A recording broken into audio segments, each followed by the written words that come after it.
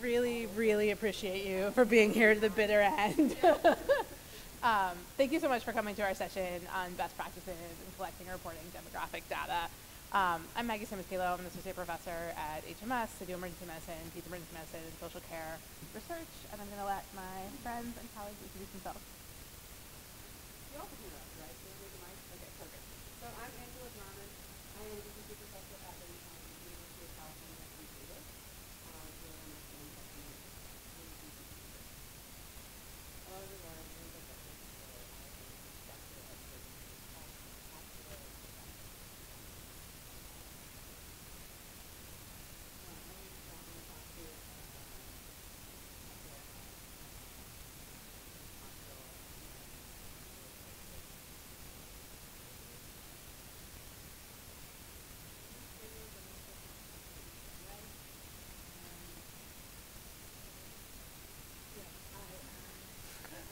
Otherwise, I'm going to say it for you. So.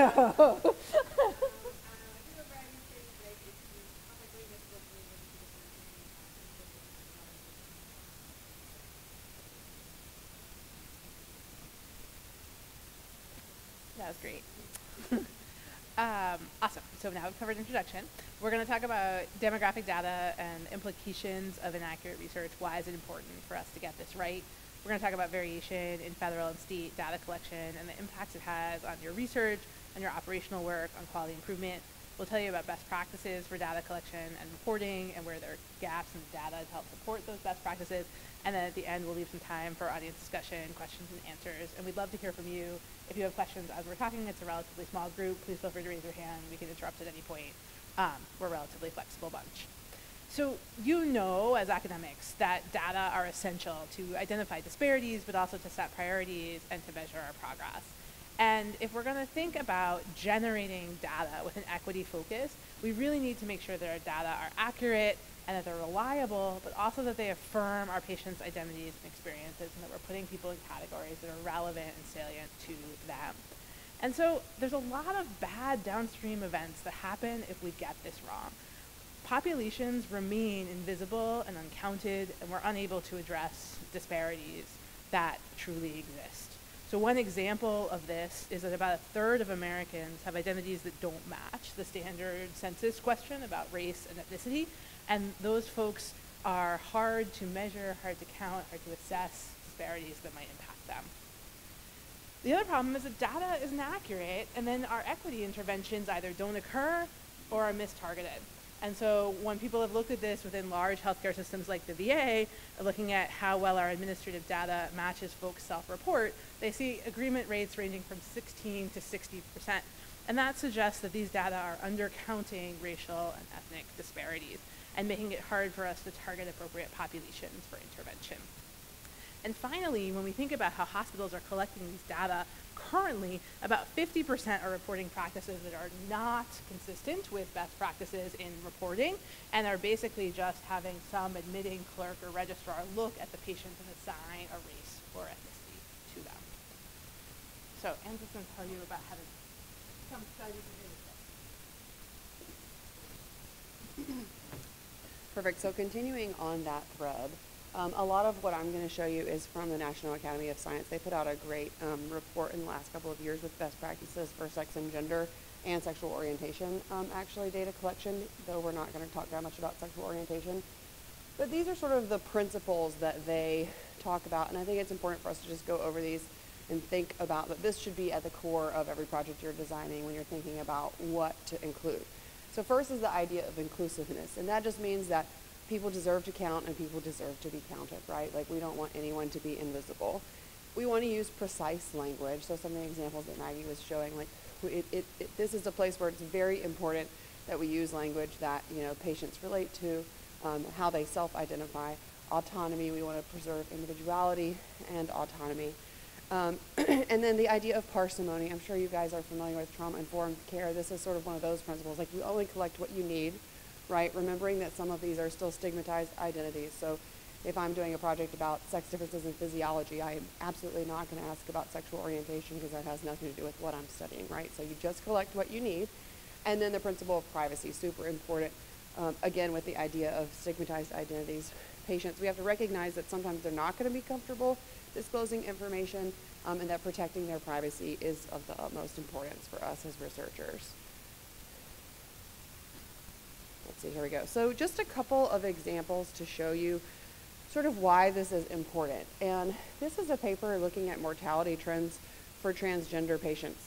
A couple things I want to point out, and then I'll walk you through the figure. This is from 2021, okay? So this is super duper recent that this data is available. And also, this data is not from the United States. This is a Dutch study because they had the data. So it's really hard for us to get this data. But turns out, so what they did is they linked up records from essentially a gender clinic and looked at patients who were on gender-affirming hormone therapy with their national, like their country's mortality database, and compared mortality for trans patients compared to cis patients. And you all can see these are both Kaplan-Meier curves. So trans women died sooner than cis men or women, and the same was true for trans men. So they had a twofold increase in mortality. It didn't change over time. As you see, everybody's mortality went down, but it was kind of proportional. And interestingly, in this study, that was not due to hormones, okay? So we think this is in large part a disparity, not due to some kind of physiologic difference. But if they hadn't had this data, those patients would be lost, right? We wouldn't know about this health disparity that needs to be addressed. Another example here, this is United States data, but again, I'll point out that this is from an administrative database. This is a claims database. So this is looking at differences in mortality among trans patients and also looking at race. So getting at the idea of intersectionality here. And you can see in this Kaplan-Meier curve that both race and gender identity had a significant impact on mortality, right? So black trans women and white trans women died sooner than black and white trans men, which is really interesting. So this is why we study this sort of stuff. So I'm sure that you all probably know, I sort of specifically study sex and gender, but there is a sex and gender minority office through the NIH, and these populations, sexual and gender minorities, were actually recognized by the NIH as a health disparities population in 2016, which just means that it's a health disparities population. It's recognized by the NIH with special funding going toward these. So studying these groups is super important, and also there is sort of a focus nationally on doing that and uncovering these health disparities. So you all, it's probably old hat, but just 2 minutes on definitions. So first we'll talk about biological sex. We act like this is like one really obvious thing, like, oh, it's your biological sex, like there's one definition. And I seem to like always be pregnant, so I joke that every time I have a baby, they assign my child sex purely based on their external genitalia, right? That's the only thing. Nobody's karyotyping these babies. Nobody's like sending hormone levels, whatever. It's all based, their sex assignment at birth is based on what their genitals look like in the delivery room. So when we try to define sex, we try to include all these terms, right? So sex is chromosomes, gonads, hormonal profiles, but this is one of the things we're working toward as we go into precision medicine, is saying like, well, how did you define sex, right? Like, because recognizing that legal sex is a flawed definition in and of itself. But the important distinction here is that we want to separate sex from gender, and then intersex our patients whose biological sex doesn't fit into this binary female-male. And that's in contrast to gender, right, which is a sociocultural construct. So I'm doing woman, right? I have a dress on, I have earrings on, I have long hair, et cetera, et cetera. That's my gender expression, gender presentation. But just to notice that gender is each person's idea of whether they're feminine, masculine, woman, or man. And important to recognize, particularly for those of us, well, for everybody, but this is much more common in adolescent populations, that gender identities are fluid and can change with time. So the gold standard is always going to be to ask a patient, what is not only your gender identity, but what is your current gender identity? So everything you see here makes up gender. Classically, we'll use female, male when we're referring to the biological piece, and woman, man when we're talking about gender. So for those of you that are researchers in the room, which is probably everybody, this is my dork slide just to say that what we were taught was that gender is binary, right? It's like male, female, woman, man, but really what it is much more of a spectrum of gender expression. And in cartoon form, gender, yeah, of course.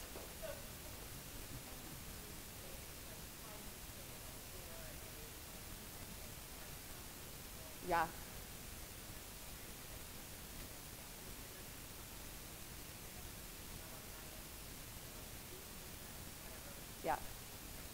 I haven't seen that for race. I'll let other people answer that if they know. I have seen that for gender. So there are some scales available. There's one cardiology paper I can find for you where patients that had more like feminine characteristics did worse. I can't remember if the outcome was mortality or whatever, but there's some validated scales, right? And remember that, of course, what we define as femininity and masculinity depends on what culture you're in, what year it is, right?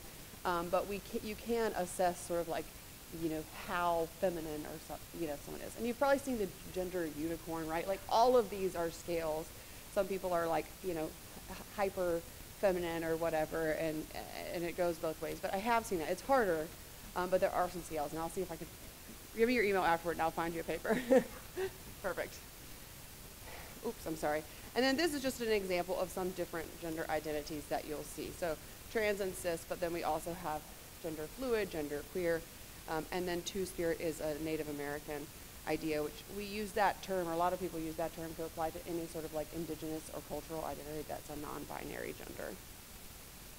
So the key, and I'm going to not say too much about this because Dr. Samuels is going to cover this, is that we want you to think of sex and gender as two independent variables, and you ask these as separate questions. So we don't want to conflate the two, because then you're making people invisible when they don't correlate one-to-one. Okay? And everything that I've showed you is pretty much from here. The Sager guidelines are really helpful. These were written for editors, but they're really helpful for peer reviewers and for authors as well. And then this National Academy report is super helpful as well. So just a couple of tips for utilizing EMR. I'm not a health sciences researcher or a big systems person, so I do a lot of EMR research. And if for those of you, how many of you have Epic? Like everybody has Epic these days, right? A lot of people have Epic? Okay. So you can utilize Epic and this tab called the SOGI tab. So this is my Epic, what it looks like. And you can see we've got it programmed so that the patient's gender is what shows up on our tracking board. So this chart is open, but if I just look at the tracking board, this is legal sex, and this is gender identity. So what shows up is their gender identity, and we did that on purpose, right? Because we don't want to misgender folks. But there's a tab here called SOGI, which stands for sexual orientation and gender identity. If you don't use it often, you have to click on your ... and go to rarely used, and it will be there. And this is where you can change this stuff. So in ours, this is the portion that is like what's on the ID filled out by registration. That's the only thing I can't change is their legal sex. But I can change everything else, including sexual orientation, anatomy, etc. So if I have a conversation with a patient, I go ahead and update all of this so that we are treating the patient right, but also so that if the person that comes behind me is less comfortable having this conversation, then they don't have to ask about bottom surgery if I've already put that information in there. And just a note on missingness. So my last retrospective project using EMR data, I wanted to use gender, and I found that gender was like 90% missing. So I had to use sex, because everybody had a legal sex in there, and nobody had a gender. And that's a challenge, right? But it's key to note, there's some principles for this, how this data is collected, as Maggie alluded to. If you're asking a patient in the middle of a busy waiting room with a registration person they're going to meet for 2 minutes, like, what's your gender identity, loudly with a bunch of people around, probably a lot of people aren't going to be super comfortable disclosing. So that's why it's important to know that you can change it once you interact with a patient. But also, this is my chart. So I always tell patients, particularly these adolescent patients, that they can log into their own My Chart and go through these questions if they'd like to, or if they're not comfortable doing it at that time. And I think that's it for me. Please.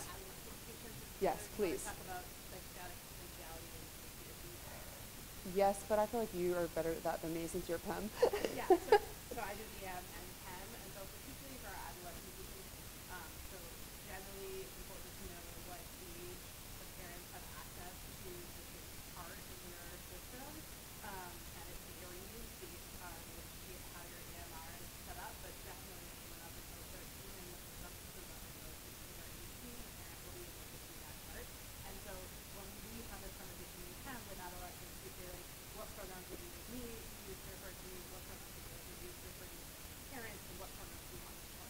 And those are like three separate conversations, like three separate options, because we don't want to accidentally outcome one from their parents if the change is.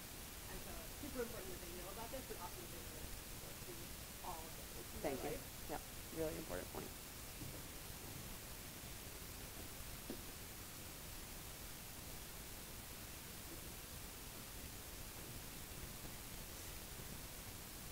All right, so I'm going to be talking a little bit about race and ethnicity. So I wanted to just start off with some background and history about when the term race was first used. So in text, it was first dated around the 1500s, and then about 200 years later, you started to see the term ethnicity be used in different texts. So the Oxford Dictionary defines race as a group of people sharing a common origin and with distinct facial features or characteristics. While ethnicity is defined as a group of people who often have a common national cultural tradition. So it is important, despite these definitions, to remember that race and ethnicity are dynamic, changing over time and dependent on location. For example, someone may be seen as black in America or colored in South Africa, like our popular water singer Tyla, if you guys are familiar. And also, what was considered white has changed over time. So in the United States, Mexicans were considered white at one time, Italians were not, and North Africans are considered white in some census recordings as well. But it's also important to understand that race and ethnicity are social constructs and they're not biologic. So that kind of underlines its dynamic nature. So what we do know is that race is complicated and is context and country dependent, and those considered distinct, the lines are very blurry. So if we know that it is a social construct, why does it actually matter that we actually study race and ethnicity? So it's because it has major implications in our health outcomes and how patients are treated, because people are biased. Everyone has their biases. So we do know that disparities exist in healthcare processes. It affects who's able to access certain treatments, preventative care, as well as follow-up. There have been several studies and anecdotes of individuals talking about the treatments that they received, especially minority patients, whether or not their pain was adequately treated, whether they got a bed in the emergency department, if how long it took for them to get sent to the cath lab. So all these have major implications on patient outcomes. So what is even more important is that despite us knowing that bias exists in healthcare, there continues to be a paucity of data available in the collection of race and ethnicity. So in the United States, the disease registries actually have the most accurate data on race and ethnicity, while private healthcare systems, their EHRs are usually less accurate, and oftentimes Asian and Pacific Islanders are most likely to be misclassified across all databases. These are just a collection of different ones. All right, so where do you find these data? So as mentioned before, the SOGI, and then we have real functionalities in our EMRs. It's really important that these have to be system-based interventions. So different hospital systems have to actually make this a priority and initiative for them, because not all of us have Epic. So what do we do when we don't have Epic?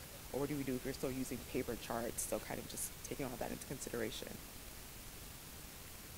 All right, so when using race and ethnicity from EHRs, it's important to take into consideration the missingness of data, what's actually available, how race and ethnicity changes over time, and also based off of individuals. If someone's adopted and they might have taken the 23andMe test, they might change how they later identify. And then also that we have to identify inaccuracies. And then we also have to take into consideration a patient's comfort in sharing this information. So if it's just someone random coming up to them and like, hey, how do you identify? They may feel like you are discriminating against them. They might not feel comfortable sharing that information with you. So there's been studies that show that patients are more willing to share that information with people that they see as their long-term healthcare providers. And then also it's important to remember, where is this data actually coming from? Is it coming from someone's perceived definition of what they think that your race is, or is it self-reporting? So it's really important that we encourage self-reporting during these as well. Okay.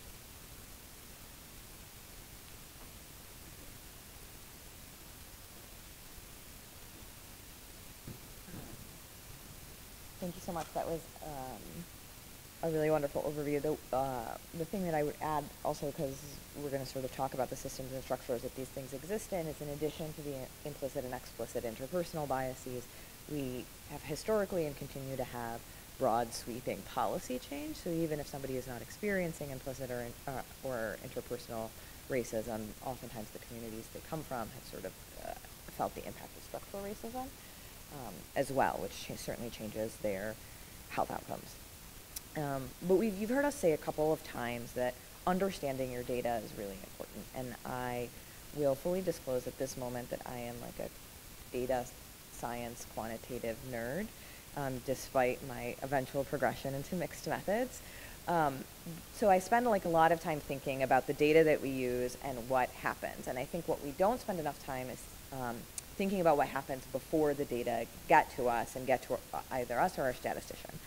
And so just sort of thinking about this broadly, there are a number of different levels as to where this variation, and I say variation deliberately because while the goal is to identify inaccuracies, one cannot have an accuracy without, like accuracy or inaccuracy without gold standard. So we're just going to talk about variation because that's really the only thing that we can see in a secondary data analysis. So as mentioned, this can happen over time due to somebody's progression of their self-identity or comfort in the setting that they're being asked. But also we know that at the institutional level, there are all sorts of data rules about how things get rolled up such that it can be used. And those actually vary from institution to institution. They also vary at the state level. So for a number of different reasons. When they get reported to the state, they're subject to a number of other data rules at that point where things can be combined or disaggregated again. And error can be introduced at that moment. But also the state and federal guidelines often mandate very specific things to where, so it's very locally specific.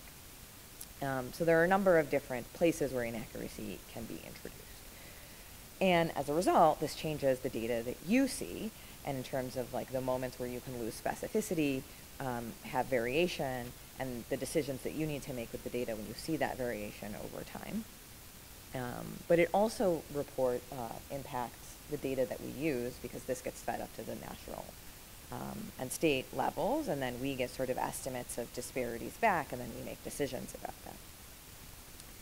And it has a number of different, as previously mentioned, I won't belabor this point, but this matters, right, for a number of different reasons beyond just us wanting our research to be robust. Decisions are being made on this, and oftentimes the people making these decisions are not researchers. They are policymakers or things like that, and who frankly don't have the time or investment in caring about these sorts of inaccuracies. So just to sort of think about the categories we use. So in general, the Office of Management and Budget, who sets the guidelines for the census, is usually what people defer to. The AAMC guidelines, for example, define underrepresented in medicine based on the OMB guidelines. And so one cannot be underrepresented in medicine unless the OMB counts you, which changes over time. And then the guidelines also set, or the states also set minimum standards as well.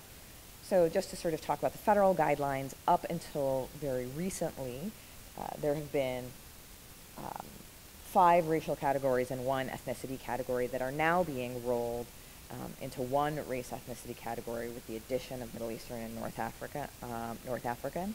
As was previously alluded to before this, they were considered in the white category.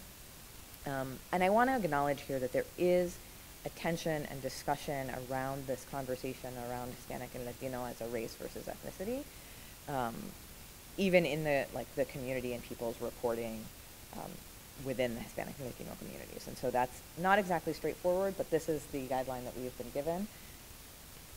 So it's worth knowing those things. At present, just to touch on sexual orientation, gender identity, only sex is collected in federal census data, and there are only 5 federal surveys that include gender identity. All of the other 20-some odd ones only use sex. And so this leads to a lot of variation because these are floors and not ceilings. Recent data outside of looking at Medicaid applications from state to state shows that race categories can range from 5, which is previously the minimum, to 56 with a median of 13. Ethnicity from 2 to 37 with a median of 6. So we happen, Maggie and I, and Onyeke happen to work in a state that mandates 36 different ethnicity/country of origin documents, and also mandates that this data get collected at every acute care visit.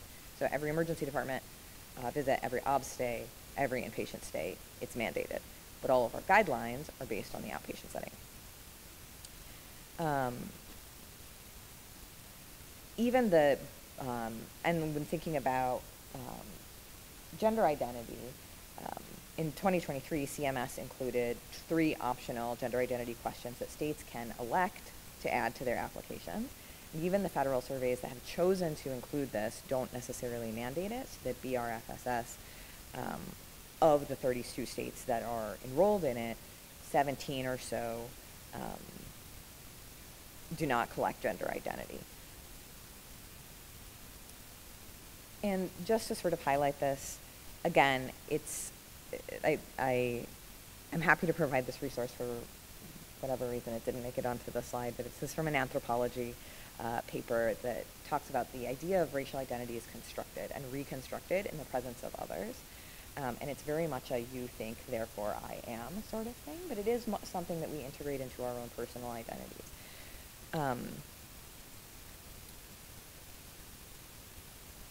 And so because the data are necessary to identify and address disparities in communities, we have talked a lot about why this is important. But to illustrate how there's like sort of another side to this coin, we have to consider the dangers potentially to the patient. So for example, there are the 5 states that have the red shield. It is a federal offense to provide standard of care to transgendered youth. Or felony, excuse me, not federal offense, it's a felony. And so when we ask those questions, we put our patients at risk, and oftentimes we put ourselves at risk.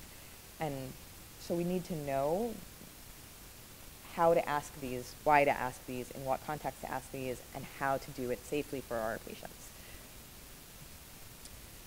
And so when the question sort of becomes, I've told you all of these problems, right? But we all go back to our shops and somebody hands us like a data set of like 2,000 people, and now what do I do, right?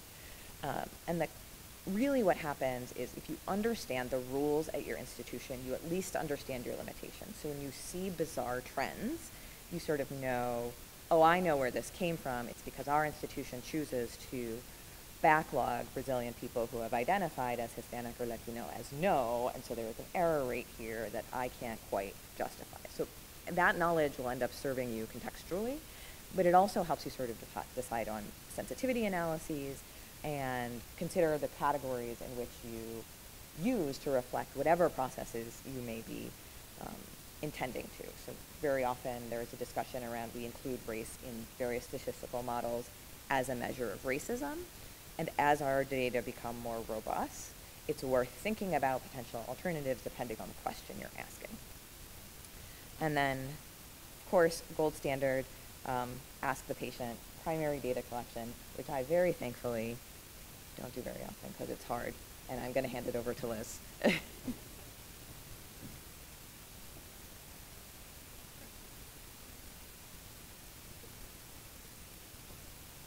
So this section is called Best Practices for Data Collection Reporting, but I want to say these are not the best ever, right? This is like a progressive work in progress, and I think as we'll kind of go over, these are stagnant artificial categories to try to reflect a human experience, which is like very complex and dynamic and changing. So I think it's very important to keep that in mind and stay flexible and humble ourselves as we're trying to collect data collection, trying to do data collection and primary research. And I'm going to repeat a little bit about what we talked about before. I touch a little bit about what everyone's already covered, but try to consolidate it into some recommendations for as you go forward in doing primary data collection. So data collection is extremely important for health equity, right? It's essential to identify inequities and disparities in care, set priorities and for resource allocation and where you're going to address and try to eliminate health inequities, and measure progress in addressing those inequities. And equity-focused data collection generates data that are accurate or as accurate as possible or strives towards accuracy, are reliable, and affirms patients' identities and experiences. So I'm just going to go through kind of some basic concepts to guide, and then we'll go through specific recommendations. So core components of a health equity approach to data collection focuses on accurate, non-stigmatizing data collection, tries to understand the relationship between health inequities and structural determinants of health, uses person-first language, accounts for intersectionality, and engages the communities being described, engaged, or studied. So this is extremely important when you're building a new primary data collection instrument and you're going to collect data from a stigmatized or marginalized community. Getting feedback about how your questions are asked and whether they're understandable is extremely important, and whether they're relevant. So the recommendations I'm going to go through today, I drew from a variety of different sources. These are some of them. So there are some from private foundations, or some from Institute of Medicine. Some insurers have recommendations, some other health services researchers, and I have references for these at the end. So the first thing to consider when you're setting up data collection is, what data do you need to collect? What data will best suit your needs? Who are you trying to reach? What data is essential? And this is a balance of what's be nice to have and what do you need to have. What decisions will the data inform? Will the data be pertinent and actionable, or is it just data you happen to be collecting? And who is going to review and utilize the data? Privacy and confidentiality are key considerations. Is the data personally identifiable? So if you're working in a population and you're collecting a specific identity, but like only a handful of people have that identity, are you placing those people at risk of being identified when you publish your studies, even though they're de-identified? But in aggregate, there's 4 people in your sample. That's a problem, right? Is the information sensitive? Who has access? Regulation considerations, obviously. How are you going to securely store the data? How long are you going to hold the data? And what kind of plan do you have for destroying your data? And then in terms of demographic questions, where you place them in your conduction of your maybe interview or survey. If you do it at the end, right, this may limit some of your response bias for your earlier questions. Maybe you care more about the content of the survey. People do get survey fatigue at the end of questionnaires, so you may have lower responses of those demographic questions at the end, but maybe you decide it's more important to me to understand their perspective on like the meat of the survey questions, and I'm willing to take that. But if the demographic data, this is really, that's really central to the question you're asking, putting them, or it's determining eligibility for your study, you might put those questions at the beginning. So these are just some decisions to make when you're making your survey instruments. And then always when you make a survey, you're always kind of striking this balance between length and data needs for your analysis.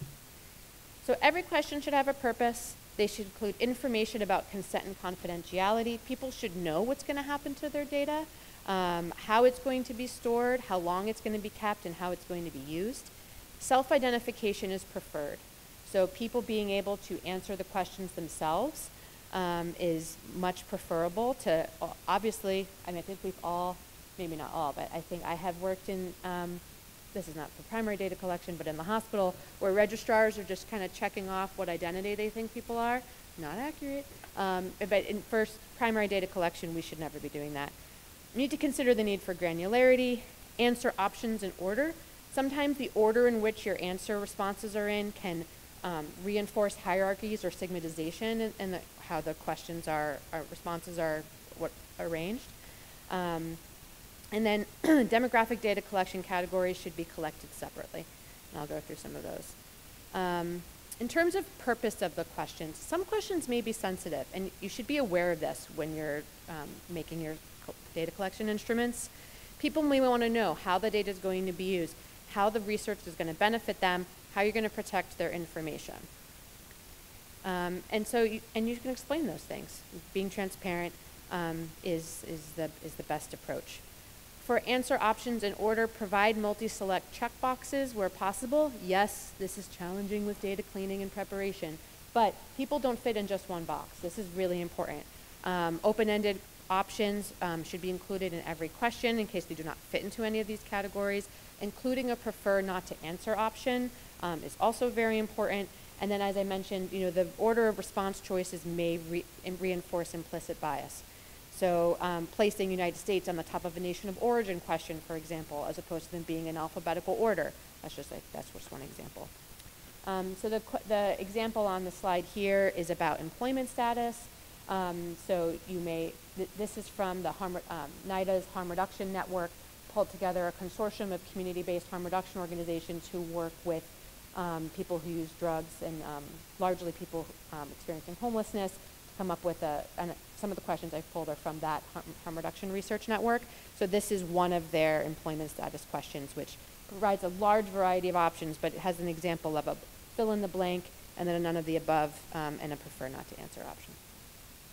As we've talked about, race and ethnicity are social constructs, and they are often, we're collecting those information for proxies for racism and bias based off of ethnicity, right? When we're trying to look at health inequities. But being able to collect these are really important, recognizing that categories have changed over time, as Rama already talked about, and variable in nuance and detail. So these are really best to obtain by self-report. You need to allow for more than one answer option, allowing people to skip or prefer not to answer, again, really important. And then another option with the ability to specify if their identity is not listed. And one thing that is really important that you'll have to think about is if you're making a novel instrument that is trying to be very inclusive of a wide range of identities, that does not always harmonize with existing administrative data sets, which are much more limited. So you'll need to do some thinking about how you're going to harmonize maybe your comprehensive, tailored, inclusive approach with these more like administrative limited data sets, and have a logic to explain of like why you do that. You just need to be able to prepare to do that. If you're going to do some kind of mixed methods research, combining your primary data collection with large administrative data sets. So this is another example from the Harm Reduction Research Network about race. They actually do a multi-step racial one, which I'll talk about a little bit. So here's a couple of examples. Institute of Medicine released a report which gave some examples about race and ethnicity that's more broad and then more granular. And I have some more options on the next slide. So they have just a binary one, whether you're Hispanic or Latino or not, the kind of prior census categories, and then they have they recommend a more granular ethnicity question. I don't know if you can see this options, but maybe you can see on this PDF slide on the app, but these are a couple of different examples for multi-select lists for race and ethnicity. For example one has the 2024 census examples that Rama showed, but then they also have an open-ended, a combination multi-select with open-ended question option, and then a more open-ended ones with open text description for each racial identity.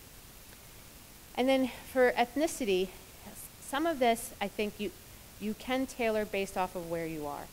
So having a very long list, like all of the ethnicities, might not be tenable for at least survey fatigue for individuals, but if you know a general composition of ethnicities in your area, you may do a shorter list with fill-in options. For example, so the one on the left is from the Harm Reduction Network, and the one on the right is another example that provides some additional examples, not only of race, but also breaks out different ethnicities for Latin American countries, Caribbean countries, and then Asian American Pacific Islander is like half of the world, which is like a gigantic bucket and makes no sense to me. But so this one kind of breaks it down more granularly to reflect people's identities a little bit better, in addition to having an open fill-in option. Language spoken. So these are, again, Institute of Medicine recommendations. This may or may not be relevant to your research, but can be very helpful and important, I think. So they focus more on English proficiency and like measuring that proficiency, and then primary language or preferred language spoken, which can be helpful if maybe you're trying to figure out what languages you need to make your study instruments in or something like that. This could be helpful for some like needs assessments. Sex and gender, we already talked about gender being a social construct. A lot of the research I do, I actually don't need biologic sex. That's not something I care about. I care more about gender. Some studies, like I do need sex. So either it's required by the NIH that I collect biologic sex data, or maybe we're doing a clinical trial and there's a medication involved, and like knowing some of the involvements of hormones is actually helpful. So you may collect both biologic sex and gender. But you can also just collect gender if that is the thing you're really interested in studying. Similar kind of principles, people self-identify, allowing for flexibility. They can update their gender identity later, and these are two examples of a two-step question. The one on the right just asks, what's your gender? And the person can identify with their gender, and the follow-up question is, do you identify as trans? So that does not include biologic sex. And then there's another example of a kind of three-step question, which includes pronouns on the left. And then these are a couple examples for asking about sexual orientation. Again, allowing fill-in options, allowing options for people to decline to answer, and self-report. Other important areas for data collection are disability, nation of origin, and religion. But these need to be pertinent and needed when you're collecting them. Again, using person-first, non-stigmatizing language, really important for identifying and mitigating inequities, but need to be cautious about causing restigmatization or marginalization and keeping information confidential. And then particularly for nation of origin and religion, depending on the community, engagement and transparency with your study population is key. So we did a study, an administrative database study in Minneapolis. We wanted to see if there were changes in healthcare utilization from people who were from countries who were targeted by the Muslim ban. And we found a health system that collected nation of origin data on all of their patients. And I was like, this is perfect for me, the researcher, to be able to go see, was there an impact in healthcare utilization and like health concerns amongst this targeted population through this like policy. We did see a difference, which is somewhat expected but terrible. But also, like most health systems, you can't do that kind of data. And also, there is like a real concern among stigmatized communities. Are you creating a registry of people for being targeted and stigmatized against in the future? So there are these really careful balances around like confidentiality. How is the data used? Are we using it to measure health inequities? Or could it be used to re-stigmatize and target a community? So, you know, I do think that engagement is really important in understanding that.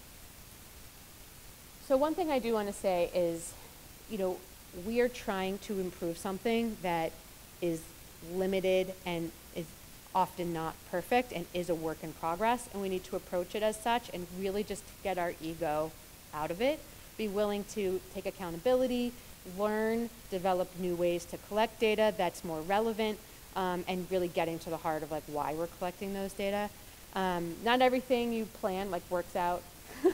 You can do a really good job setting up your data collection instrument, even reviewing it with people, and then when you actually roll the instrument out, participants might say, I have no idea what you're trying to ask me. In which case, you need to be flexible, be able to adapt and maybe change what you're trying to do if you're like, this isn't really being received that well.